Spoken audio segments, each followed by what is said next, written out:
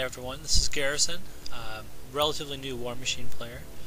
Totally excited about the game though. I love the miniatures, I love the lore, and I love the setting.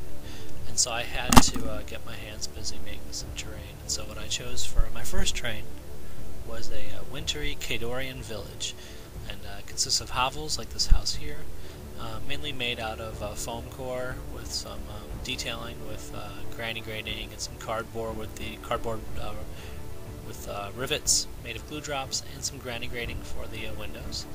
A little snow effect with white paint, baking soda basically, and some glue. The next building besides the house is the tavern, which is a larger structure. Similar architecture. I wanted this kind of similar theme to be running through the village, like the whole thing was erected at once, but as some outpost.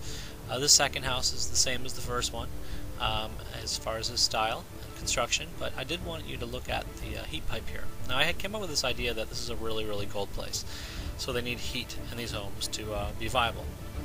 So you can see the bendy straw heat pipe.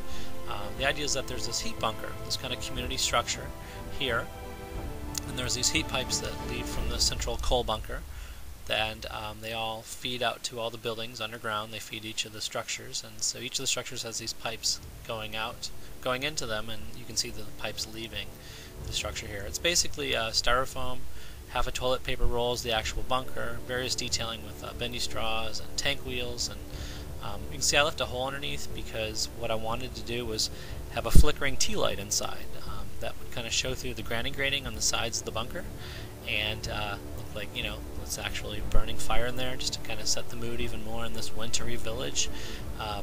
It works pretty well if the lights are dim.